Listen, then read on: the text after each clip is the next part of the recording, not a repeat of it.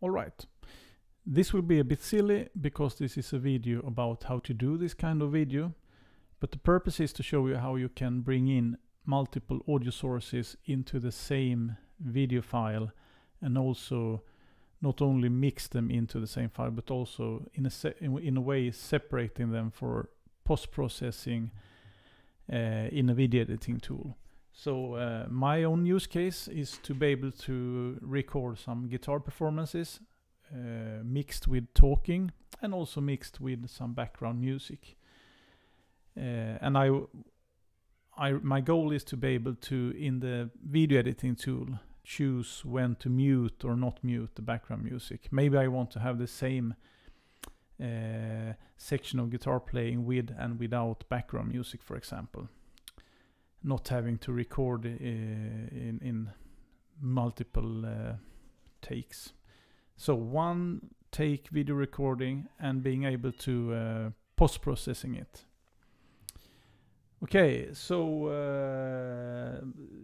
as I said, 3 audio sources. I need microphone, that's the first one. I also need background music, that's the second one. And finally the guitar here. Microphone is not so complicated. I just need the voice. I don't need to processing it in any way. However, the guitar, I really want to flavor with some software guitar effects. And finally, when it comes to background music, that's an internal application, so it's different in that kind of way. While mic and guitar is needs to be connected to a physical interface. Okay, enough with that. I need a bunch of applications for this, and let's start looking at this VoiceMeeter Potato. This is just an excellent tool when it comes to flexible ways of bringing multiple audio sources into and connect them to internal applications for recording or output speakers or whatever. Yes, so that's the first one. The next one I will use and show is Overloud THU, which is a software guitar rig basically. It's also an excellent tool. I think it sounds good and it's also easy to use. By the way, this is not for free. The first one, the VoiceMeeter Potato, is at least free to try, and they encourage you to actually try it before you buy it, and when you can support in any level that fits your level of how much you use it and how much you want to spend or can spend. THU you find on this web page. Great tool. Next application I will need is OBS, and the web page is here. OBS project. It's an open source. It's free. Excellent tool when it comes to bringing in audio sources and video sources and record into a video file. And finally, the last step would be editing the video, and for that I found this Shotcut, which is also an open source and free tool. By the way, is this open source? Yes, also open source. Wonderful. This video editing tool solves exactly what I need to do. I can separate audio into different tracks and make some basic processing on that. So now we will dig into each and one of these. So the first application we will look closer to is VoiceMeeter Potato. This is like the hub for connecting audio sources and syncs. The first thing they want to bring your attention to is to select your main audio output, A1. For me, I will choose THU Saffire. That's my Focusrite external audio device, which also supports THU, which is the driver kind of framework for providing really low latency, which is crucial when it comes to playing guitar. You want to minimize, you don't want to experience any latency between stroking a string and hearing the result. Output, you can see that the input slots are adjusted accordingly, connecting inputs from the same hardware device to these slots. So the microphone is on the first input, which is left side here. The next input would be guitar, connected to my second input on the interface. It ends up on the right side on the first slot. I want to change this. So I have, but we will do that very soon. First, I will disable all routings for now. And next step is to look at the virtual inputs. We have mic and guitar, but we also need our music application. And I want to bring it into this first virtual bus. You need to, the first thing you need to do is to attach your audio source for the desktop in Windows. You do it clicking on the audio icon and then select in the list something called VoiceMeeter input. That corresponds to the first virtual bus. AUX input would be the next, the second virtual bus, and VIO 3 would be the third one. Now I select the input. So this means that any audio from my Windows desktop system will go into this first slot on the virtual input. So I will start Spotify. So far there is nothing, but if I start to play, it should, yeah, now we can see that the signal from Spotify is picked up on this slot. I don't hear anything unless I press this. Now I can hear it because A1 is routed to my Saffire output. You will soon hear it as well. We can pause it for now. I need to route each and one of these channels. I could route it into the same bus, but I want to have them separated, so I will route the Spotify to B1. I will route my microphone to B2 and guitar to B3. But to be able to do it, I will first fix things with the guitar and mic. I want to have a mono signal on the first input for my mic, and I want to have a mono signal for the guitar on the second input. So we fix that in the system settings. Here I will change the number, so I will have input 1 on both left and right on the first input. I will have my guitar on the second input as a mono. Yes, and I will now route the microphone to B1 and guitar to B2. And now comes next trick. I want to flavor my guitar, as I said, with the THU application. And it could be done by routing guitar to another virtual input and then connect that virtual bus to as a device in my VST effect application. But another, I think, really nice way is to make an insert loop, pre-fader insert loop from my second input where the guitar comes in and route it to an application, having it flavor the sound and then get back to my fader. And this is very easily done in Potato by clicking the insert icon on the corresponding input slot. So now If there is any application picking up this loop, it will be routed that way. So I will now bring up the THU, and to make sure it will be included in this loop, I go to Settings, Audio Settings, and I will select ASU VoiceMeeter Potato Insert Virtual ASU. This is the magic device connecting to the insert loops. I also need to make sure that I select the second insert channel as specified in the settings in Potato. Everything else looks good, so we can close that. And now we should hear, no, you can't hear yet, you will hear soon. This is the preparations we need to do.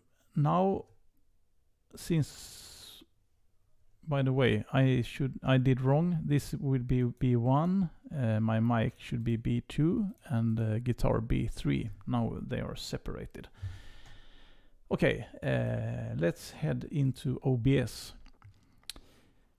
Here is the platform where we bring in everything and record it.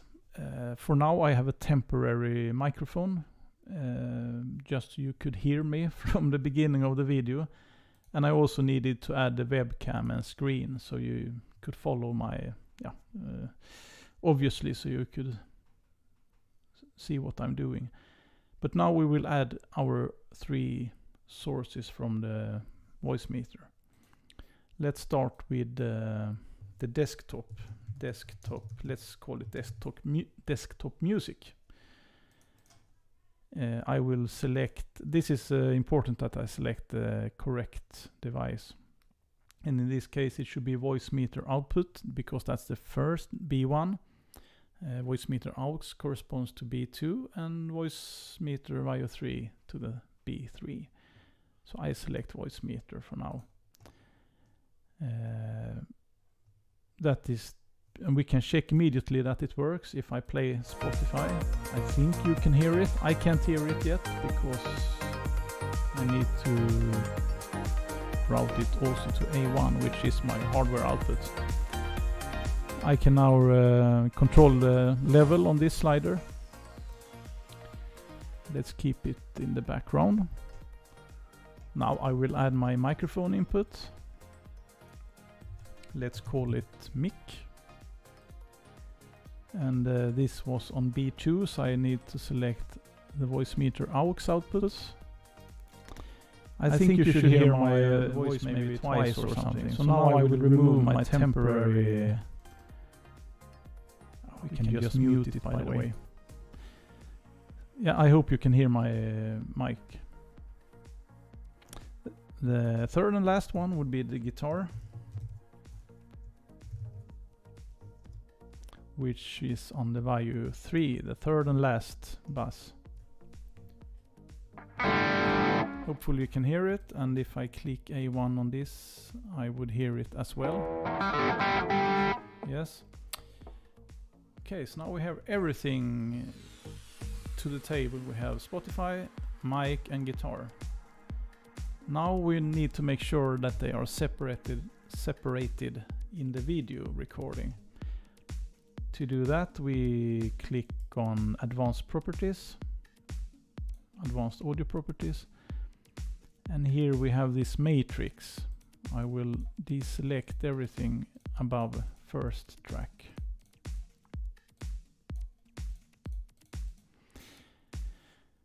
So the Spotify or all tracks, all audio sources will go into the first track. And then I think that's good, because then we will have one audio track including all sources mixed down, hard coded. That's fine. But we want to add tracks for the individual sources. So I will bring the desktop music to say track 2, and let's take the mic to track 3 and guitar to track 4. Last thing we need to make sure is that we have all that we actually also store all tracks in the video. We go to the settings output and the recording tab, and here we can see that you can, I think the default is only to store the first audio track, so you need to click as many tracks as you want to support. In my case we have all 4, and it's pre-selected since this video was being recorded. Yeah, I can't change it while recording, so it has to be done before. Okay, so now let's just record some dummy audio in all sources in parallel, so we can show how to isolate them later. So for convenience, I can record just loops on basic guitar.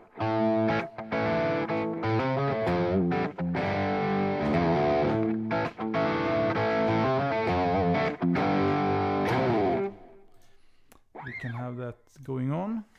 And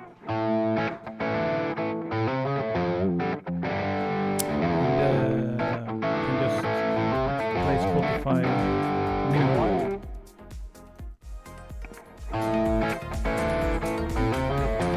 Very stupid and messy, but you get the idea. We want to have 3 separate audio sources, or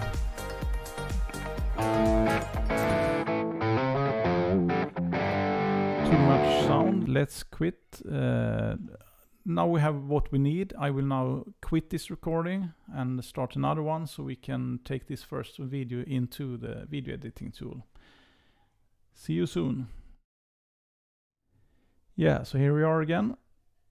Now I started a second recording. So now we will open our shortcut, empty project, and we should bring in our video. So I go to my Explorer and find the correct video file, import it into my playlist. From there we bring it down to our timeline. So now we have our main video, including audio tracks down here. Now I would like to create additional 3 audio tracks. I can do it by track operations, add audio track. The shortcut is Ctrl-U, so I will do that twice. And now we have A1, A2 and audio 3. So the easiest way, I think, to populate the audio channels is to just drag and drop from our playlist to our timeline into the correct track, and make sure they are all perfectly aligned from time 0.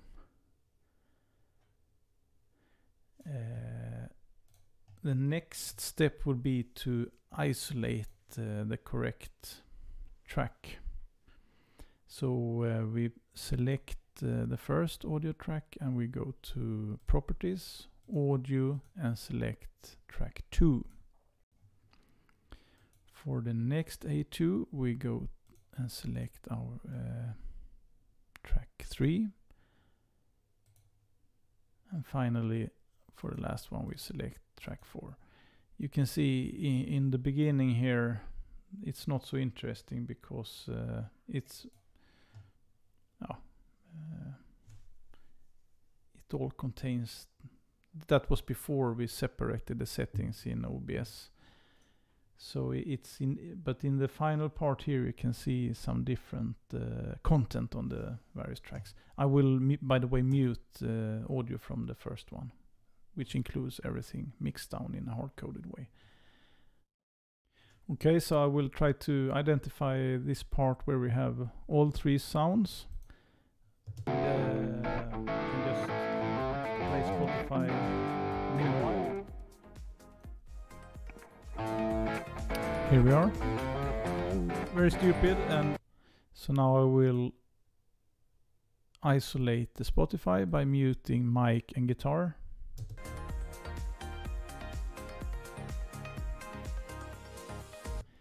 Go back and let's add voice. Very stupid and messy, but you get the idea. Yes, it's stupid. And finally I will add the guitar. Very stupid and messy. And of course I can isolate the guitar, for example. This is cool, I think. So what we can do more is to add some filters. Let's say that we add audio filter gain. We can in this way control individual levels for each track. So let's say that we want to increase our Spotify this way. 3 separate audio sources.